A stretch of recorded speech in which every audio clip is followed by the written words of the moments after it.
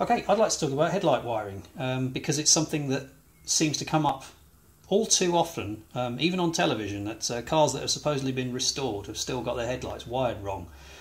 The original wiring can still be used. In fact, the connector is exactly the same. It's just now the other way up and with the pins in a different order. This is when switching from the original seal beams to a modern H4 based headlight like this, which we have to do in the UK because we need our beam pattern correct for our annual test.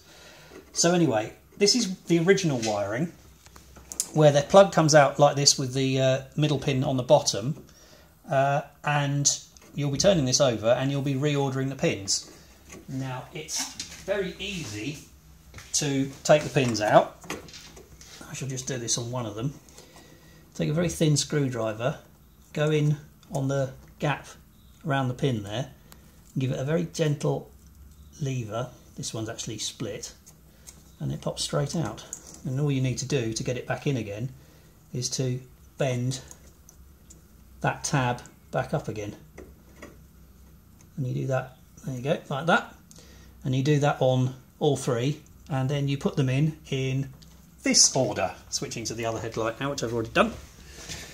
And this is a car that's been in the UK for about 5 years and has never had its headlights rewired, and that is not an uncommon story. So that, I've already redone this one. Don't ask me about the paint on these wires, but so now going the other way up, obviously it just turns over.